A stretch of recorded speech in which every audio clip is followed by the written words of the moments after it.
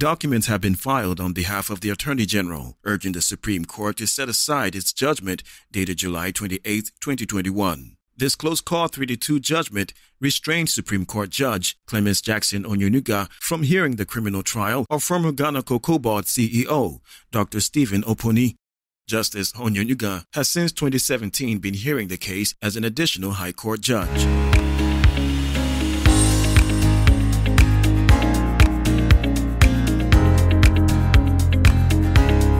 In July 2021, Dr. Oponi's lawyers filed an application at the Supreme Court asking that it restrains Justice Onyenuga from hearing the matter. He alleged that his right to be heard fairly had been breached by the judge, aside from a demonstration of bias. The allegations flowed from Justice Onyenuga's ruling on submission of no case application.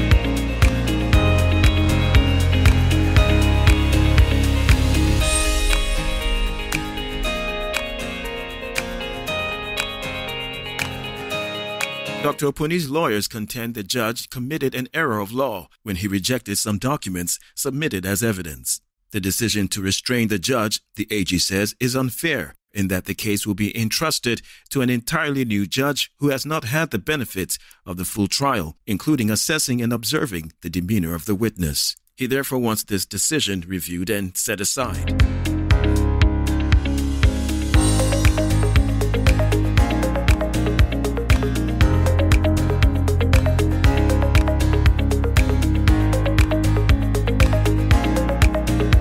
There are poor harvest prospects in communities downstream the White and Black Volta following Burkina Faso's imminent opening of the spill gates of the Bagre and Kapianga dams on Friday. Farmers in the communities are yet to harvest their produce, and the possibility of another destruction of farms looms.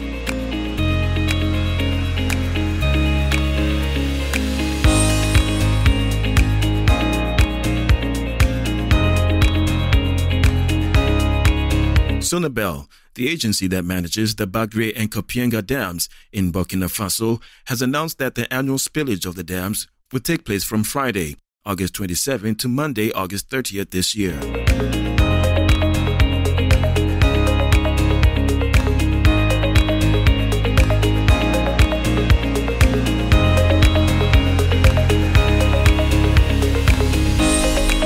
In a notice to the National Disaster Management Organization, Sonabel said it had decided to begin opening the valves of the dams in the coming days due to the rapid rate of rise in the water levels.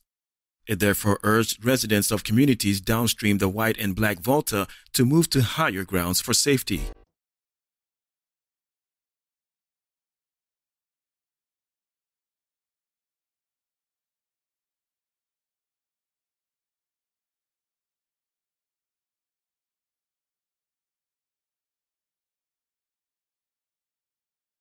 The Ghana Police Hospital is to commence the second phase of mass burial exercise for unidentified dead bodies by the close of work this week.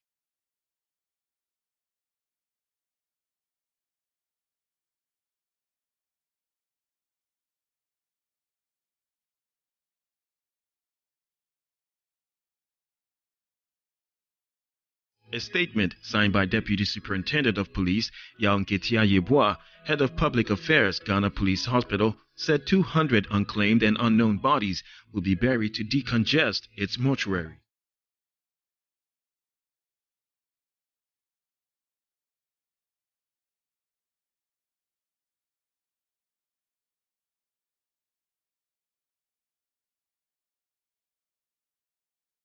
It urged citizens to contact the pathology department of the hospital from Monday, August 23, 2021, to help identify the bodies.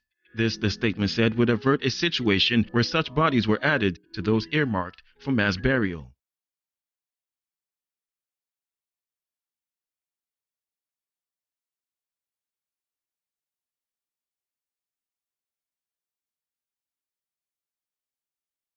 More than half of the 233,670 pensioners on the SNIT payroll currently receive less than 1,000 Ghana cedis per month.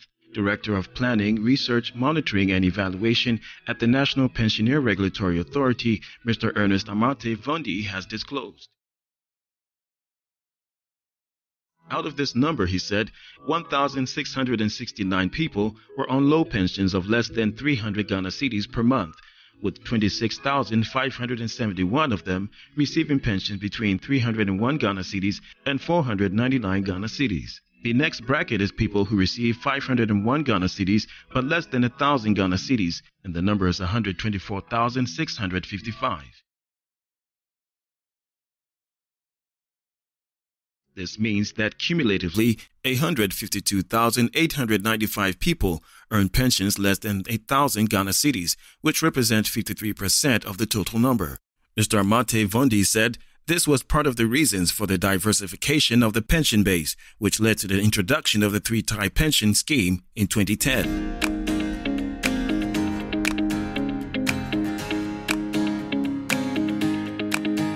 The Chamber of Petroleum Consumers says the current increase in fuel prices is largely due to the recent depreciation of the Ghana cedis. Fuel prices at the pumps of major oil marketing companies shot up from about 6.28 Ghana cedis to 6.35 Ghana cedis over the weekend, an increase that many consumers have expressed concern over.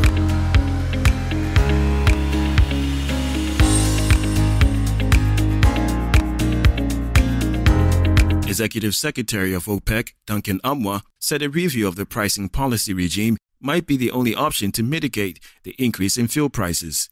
Quote, this recent increase of about 12 pesos per liter has seen fuel prices move from 6.28 Ghana cedis to 6.35 Ghana cedis for most oil marketing companies. Some are even doing 6.38 Ghana cedis, that is a 16 pesos variant. It is clearly a concern and a source of worry to all of us, he said.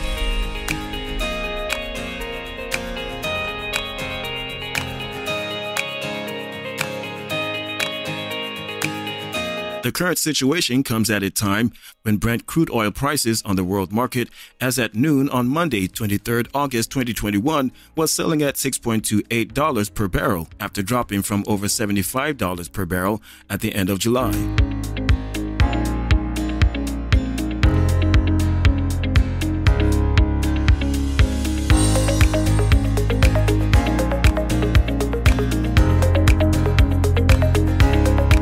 Sources at the Bank of Ghana have confirmed that the $1 billion interest-free money expected from the International Monetary Fund as part of the Special Drawing Rights Program has hit the accounts of the Bank of Ghana.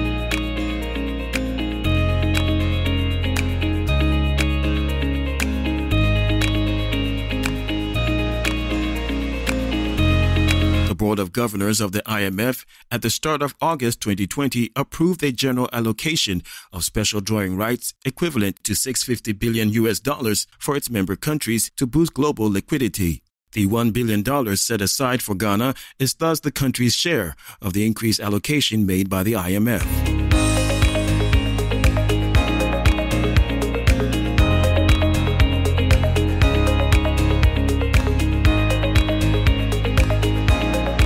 Special drawing rights can be described as an international reserve asset created by the IMF to supplement the official reserves of its member countries.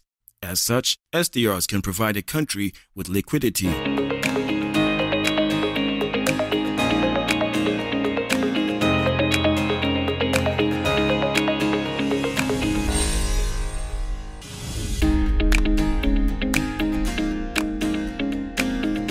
Madagascar is on the brink of experiencing the world's first, quote, climate change famine, according to the United Nations, which says tens of thousands of people are already suffering, quote, catastrophic levels of hunger and food insecurity after 4 years without rain.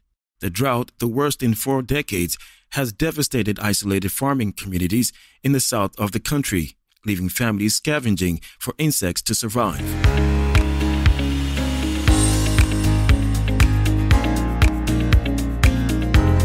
The UN estimates that 30,000 people are currently experiencing the highest internationally recognized level of food insecurity, level 5, and there are concerns the number affected could rise sharply as Madagascar enters the traditional lean season before harvest.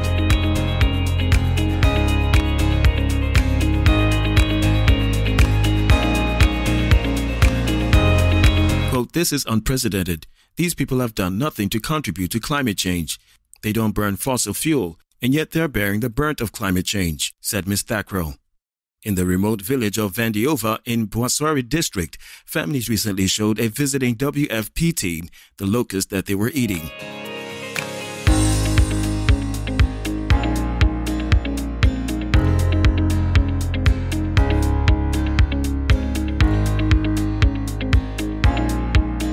The first group of 51 evacuees from Afghanistan have arrived in Uganda. The group landed at Entebbe International Airport aboard a private chartered flight on Wednesday morning, Uganda's foreign minister said in a statement. The ministry says the group is transiting through Uganda and will move on to the U.S. and other countries.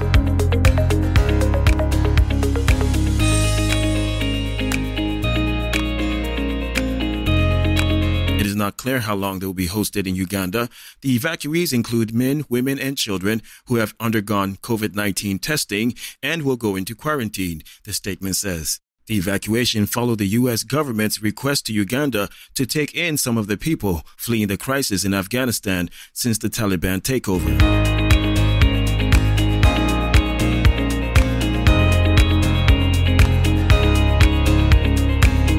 Last week, a Ugandan junior government official told the BBC that Uganda was to take in 2,000 Afghan refugees at the request of the U.S. government. But several senior officials later said discussions on the issue were still underway. Uganda hosts more than 1 million refugees who have fled several conflicts and other disasters across Eastern Africa.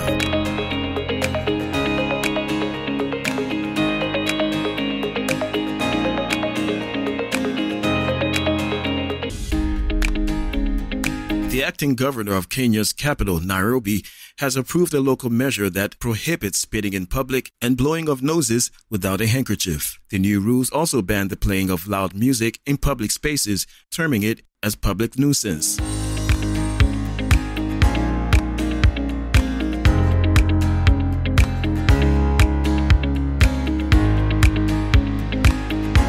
They criminalize urinating in undesignated places and discharging dirty water or effluent into the streets or water drainage systems. Footpaths have also been protected by the new regulations, with residents not allowed to plant trees or hedges in the footpaths and motorcycle riders banned from using them.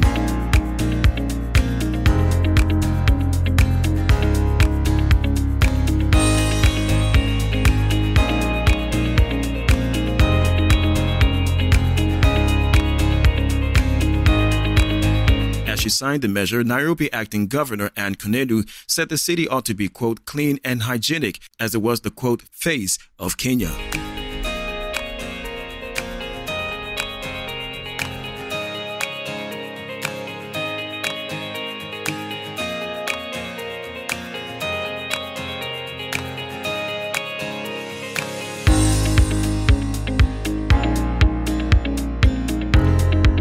Cristiano Ronaldo left Juventus training on Wednesday with an arm injury and will be assessing ahead of their game against Empoli on Saturday. The 36-year-old took a blow to his right arm after a challenge from Alexandro and was accompanied off the pitch by members of Juve's medical team.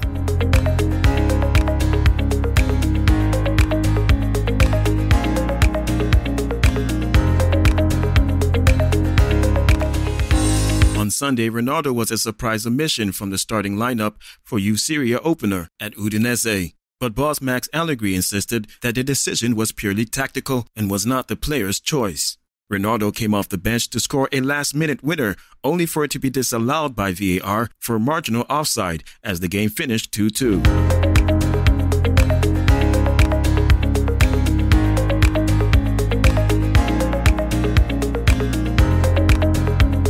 Juventus expect Ronaldo to stay at the club despite him being open to leaving this summer. His current contract at the Allianz Stadium runs until June 2022, and he is earning 31 million euros per year after tax. However, no club has made an offer for him, and he has not officially told Juventus he wants to leave.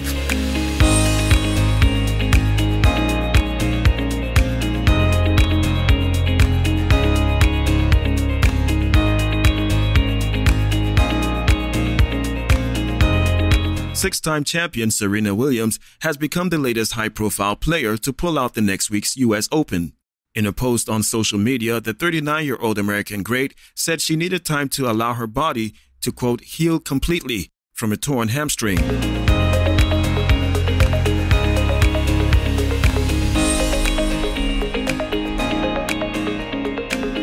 Williams joins defending men's champions Dominic Thiem plus Roger Federer and Rafael Nadal in pulling out of this year's final Grand Slam. The tournament at Flushing Meadow at New York begins on 30th August.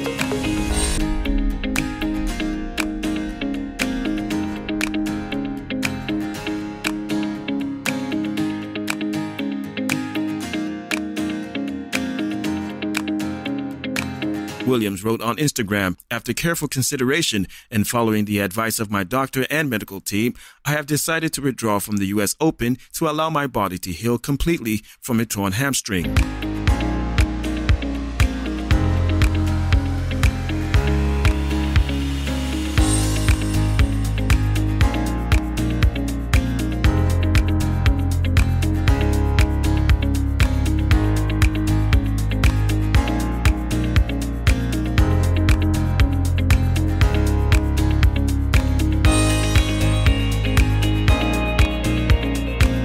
Actor Elikem Kumuchi has taken to the internet to celebrate his ex-wife, Pokelo Nare, and render an apology to her as well.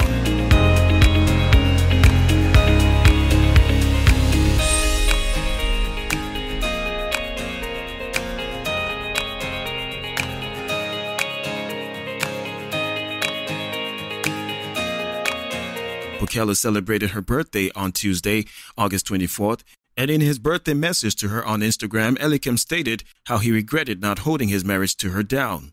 He also went on to ask the Zimbabwean entrepreneur with who he has a son for forgiveness, stating that she has made him a better man.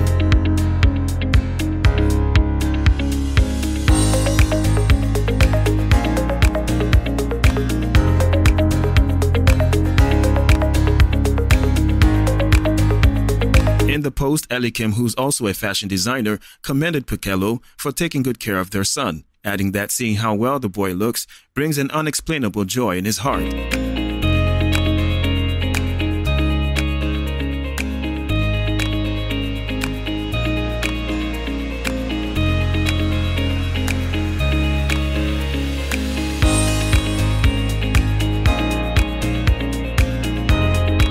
Rapper Kanye West has filed papers to officially change his name to be known simply as Ye. He cited, quote, personal reasons in the court document filed in Los Angeles. It comes almost 3 years after the mercurial music star, fashion designer, and presidential hopeful tweeted about changing his name after releasing an album titled Ye.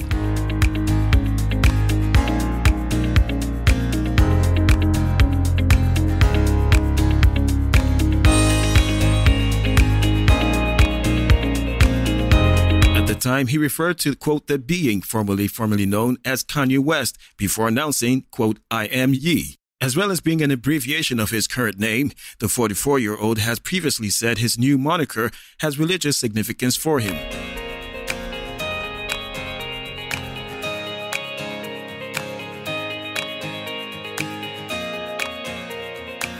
Quote, I believe Ye is the most commonly used word in the Bible.